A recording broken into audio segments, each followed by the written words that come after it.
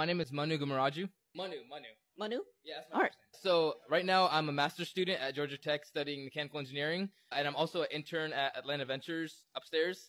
Would you be able to tell me one thing that you've learned about entrepreneurship that no one had necessarily told you about that you had to learn the hard way?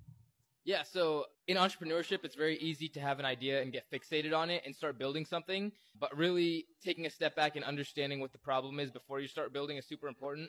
What are other tips or advice that you have for our young professionals out there who want to learn more about entrepreneurship or adulting? I would say adulting, a tip I would recommend is pick one thing a day that you want to get done, even if it's super small and menial.